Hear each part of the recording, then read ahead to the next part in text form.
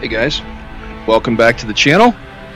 Today I wanted to take a quick look at Flaming Cliffs 3. I think it's one of the most highly underrated modules for DCS for beginners, and some veterans even still find that flying the F-15C and the Su-27 flanker is still fun. I see a lot of guys on some of these DCS videos using the F-15C and the Su-27 for multiplayer all the time for dogfighting. So that has to say something about them. So here's what you get basically when you get Flaming Cliffs 3.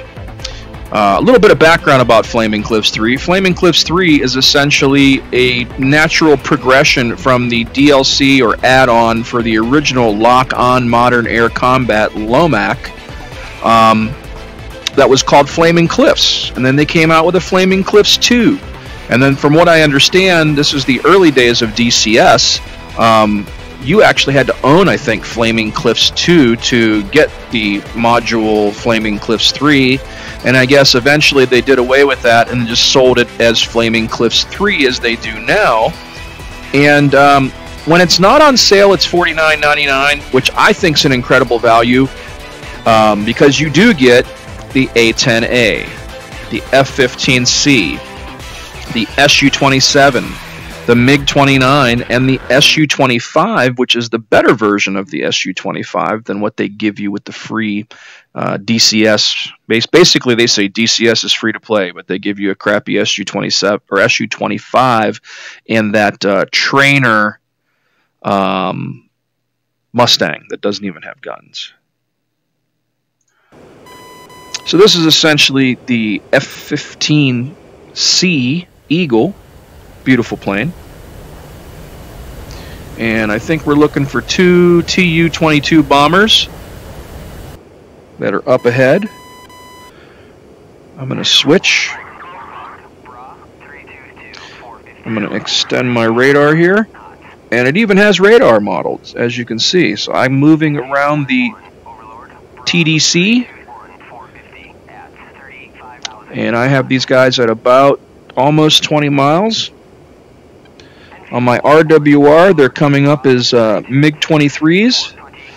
So as you see, the systems are modeled just like they are in the Hornet or the F-16. The main difference is that I can't click any of these things in the cockpit. Now I'm getting the shoot cue, so I'm going to let one off the rail, and we'll see what we end up with here. Now granted, like I said, you can't click any of the stuff in the cockpit, it just looks cool, which isn't a bad thing. I literally just switched to the proper HUD mode. Uh-oh. I forget where my chaff and flares are.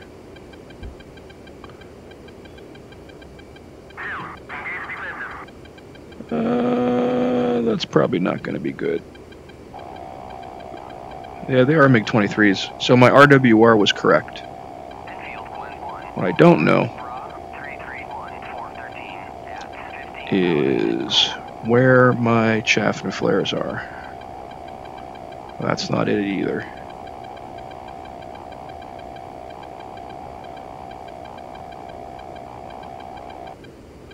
Shoot. Yeah, that apex is not anywhere near me, so I'm not going to worry about it. Those two look like they're going to pass me. Boom, got them. Now these guys I'm worried about. Those don't look like they're going to get anywhere near me. Shoot. And we're going to go for that MiG-23.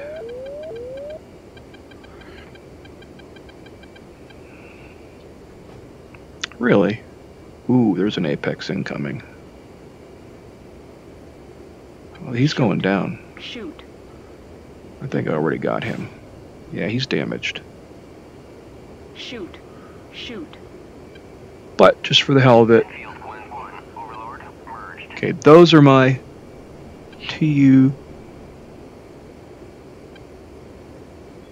I don't see them on the radar, RWR yet though. Let's open up the radar a little. What do we have up ahead here? Those are definitely red dots. Tu-22s, that's what I'm looking for. Why aren't they showing up on radar? That's what I don't understand. But that's fine. Hey, Wingman, why don't you go up there, engage, and kill that guy? And he's going to say, sure, why not, pal? Shoot. Shoot. And there's one. It's going to go down. Although these things are full of chaff and flares. Okay, why am I... What I don't understand is why I don't have any speed. I have my throttle forward the whole time. There we go. I might have something not set up right in my Flaming Cliffs 3 stuff, because I haven't done this in ages. But I should not be Shoot. Shoot. going that slow. 150 knots. This thing goes like 800.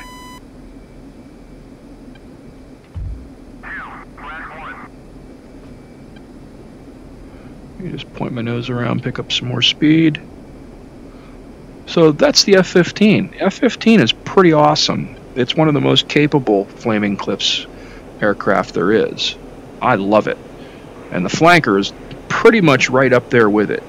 Flanker has a real nice helmet-mounted sight for shooting missiles. It's pretty sick.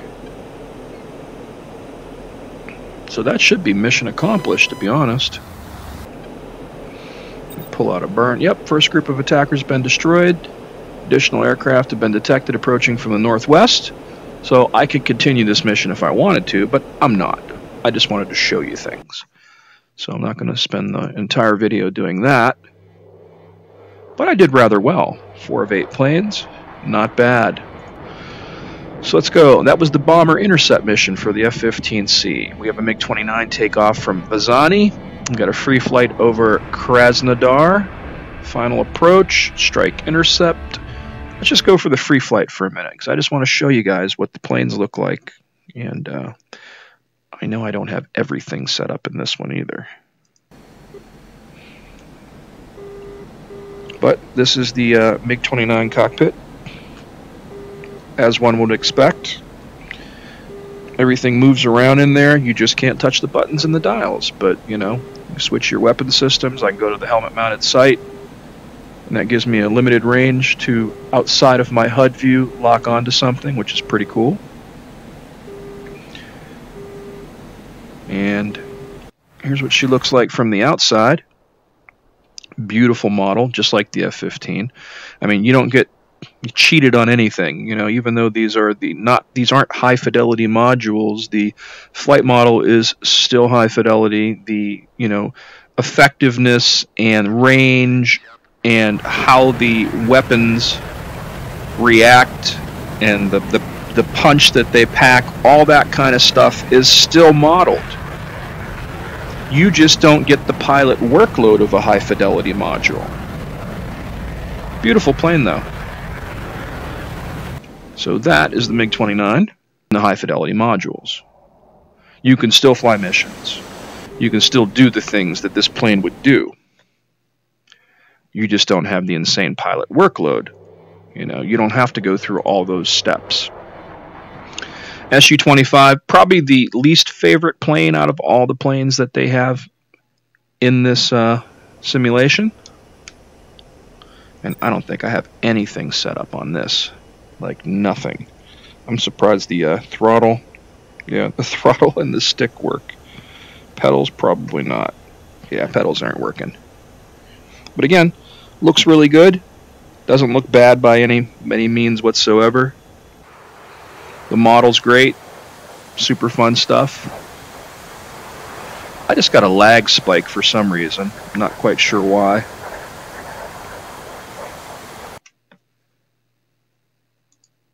But that is the Su-25, which is the most least interesting, I guess. Su-27 bomber intercept, Su-33 carrier landing. So this is what you get if you own the default map. If you own the Persian Gulf map, you can come in here and you can pick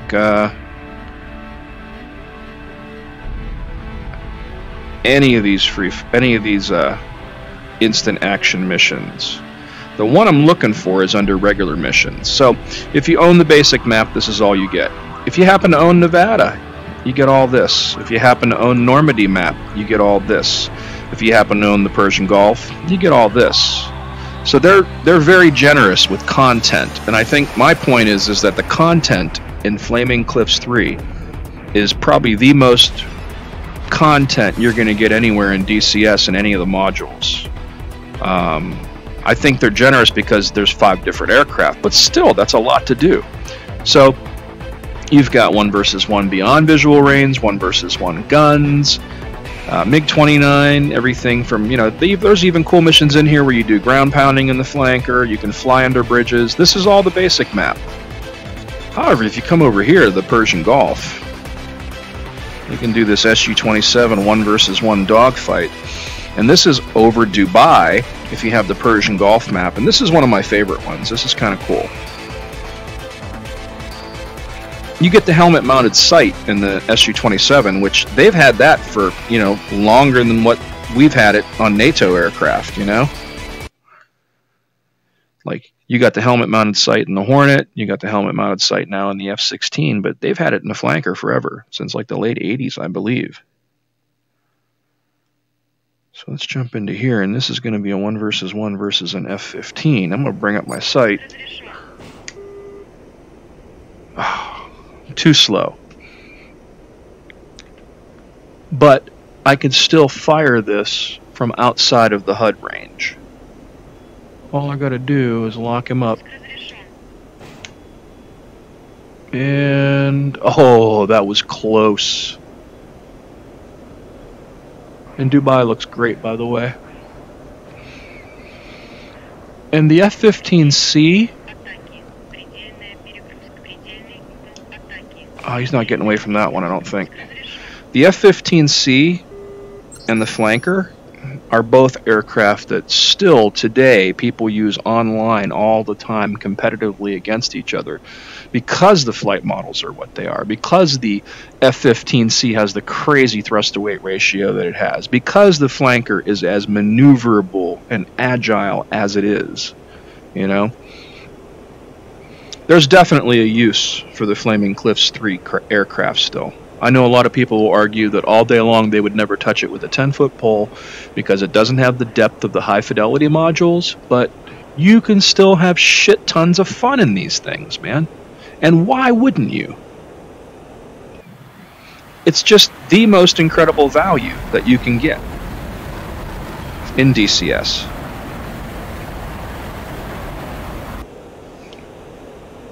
Alright, let's bring this down. But definitely one of my favorite aircraft is the Su-27 and the F-15C. Yeah, I know, I'm going too fast and I'm going too low.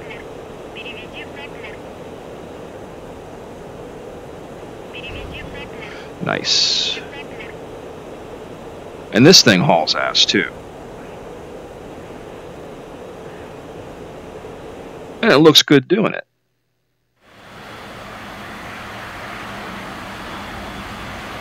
And who doesn't want to relive the days of flanker, you know? This is pretty much the only way you can do it. So that is the Su-27 1 versus 1. And then you can switch to the other side. And you can go 1 versus 1 dogfight over the Persian Gulf. And you're pretty much that F-15 that is on the other side of the thing.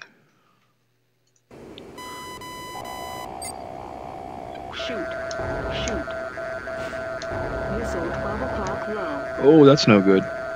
Ooh. Ooh, it missed me, thank God. Oh, why am I going... What is wrong with my thrust? Something weird is going on today with these things.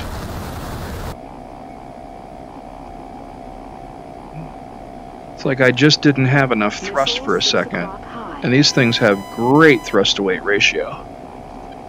Oh, that can't be good. Eject. He got me. Eject. Left engine fire. Well, the damage model's really good, too. Right engine fire. See? Radar That's something else you don't have to worry about with the Flaming Cliffs modules as well. Yeah, he got me good. Going in. Let's see, what else didn't I show you? Let's go back up. And these are missions, man. You get all this stuff. I'll show you the SU-33 guns only because just to show you the SU-33. Basically the naval variant of the SU-27. I think it's got a little bit better thrust-to-weight ratio. You can land on carriers, take off carriers. Just the new and improved SU-27, I suppose.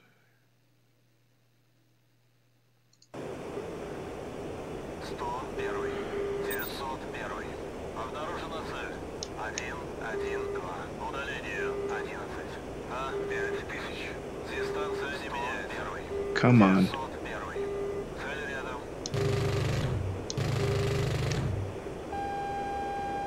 Going head to head with the Tomcat.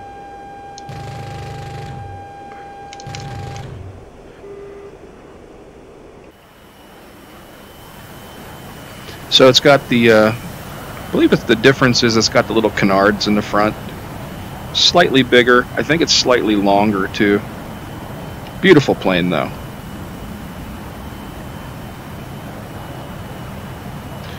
This Tomcat's going to come back and just completely annihilate me.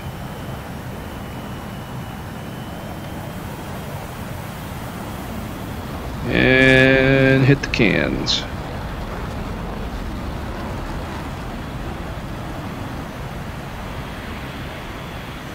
Pretty cool stuff. And again, the cockpit, you know, looks like a flanker cockpit. Nothing super special, nothing terrible either though. And then when you go back to campaigns, you've got a ton of stuff. So you go here, Flaming Cliffs, and I purchased the Red Flag and the Georgian War campaign separately for the F-15. But those were only like $5 when they're on sale. But you get an A-10 campaign, you get an F-15 campaign, you get a MiG-29 campaign, you get 2 SU-25 campaigns, a single SU-27 campaign, an SU-33 campaign, and then another SU-33 campaign, which is on a carrier. So, super cool stuff, man. Like I said, this is probably the most, you know, content that you're going to get anywhere in DCS. The only thing I think that they could have done better is in the area of the training missions. They're pretty much only training you in the flanker, it looks like. Although you can do better and find a lot of this stuff online. So it's almost like training missions for the flanker and the SU-33. But that's it. So that's the only area I think they're lacking in. Other than that, Flaming Cliffs 3 is on sale right now for $25. It's normally $50. Get that and like the Nevada map and you're set. Because, yeah, if you go to Nevada, take the free flight in the SU-33.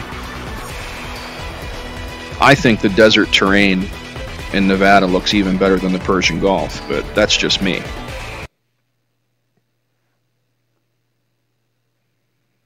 Loading.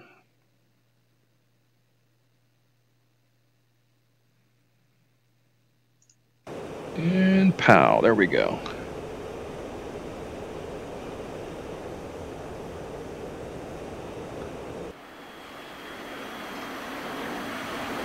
Such a pretty plane.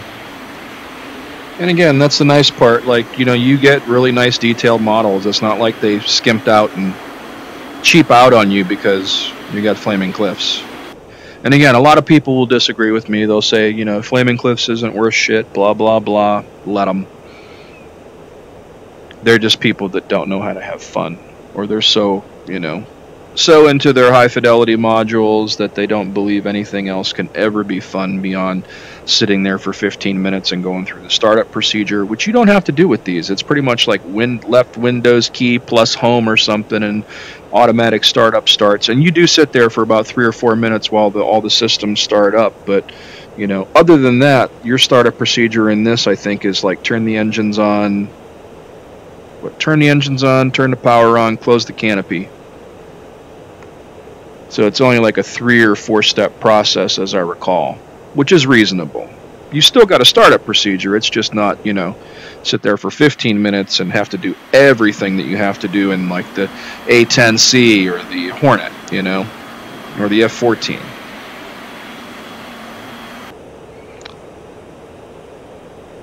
These are, you know, more point and shoot fun things, I think. Less time screwing around and more time having fun flying and shooting missiles and dropping bombs, you know. You know, the reason why we play these things to begin with. And again, like I said, you still get realistic flight models, you still get realistic weapons and damage modeling. What's not to like? Like I said, I never understood that hate for the Flaming Cliffs stuff by the community, you know? Oh, you're a noob if you like Flaming Cliffs. Bullshit. No, I just want to have fun. And don't get me wrong, I love the complexity of a high-fidelity module for the flight model and the weapon systems and learning how to do that. It is a challenge once you've went through all the right steps to, you know, deploy that air-to-ground weapon, you know, to lock on something at range with the radar, you know, and then switch to the next target, you know, or turn the radar off so you can sneak in there. But again, this is kind of the same thing, only a few steps removed, that's all. So give it a shot, guys. Because like I said, I think the Flaming Cliffs 3 stuff is definitely well worth the price of admission. And when it's on sale for $25, my God, why not? I mean, at the very least, I would recommend the F-15C and the Su-27 to be in anybody's DCS library. And they're on sale right now for, I think, $7.50 a piece instead of $14.99. But, like, if you're going to go in and pay $15 for 2 planes and it's $25 for all 5 plus all the content you get with it, I just can't see not spending the extra $10 and getting the rest, you know? But at the bare minimum, the F-15C and the Su-27 flanker are definitely must-haves for any DCS library, regardless of what the community wants to say and the diehards want to say. And at that price, why not? That's my point. So I'm going to leave it at that, guys. I'm not going to bore you anymore with my Flaming Cliffs 3 stuff, but I just wanted to show you guys there's a lot of content in Flaming Cliffs 3, and there's really no reason not to give Flaming Cliffs 3 a shot. It's actually really cool stuff, especially if you love fighter planes. Why not? So I'm going to leave it at that, guys. As always, please subscribe to the channel, and until next time.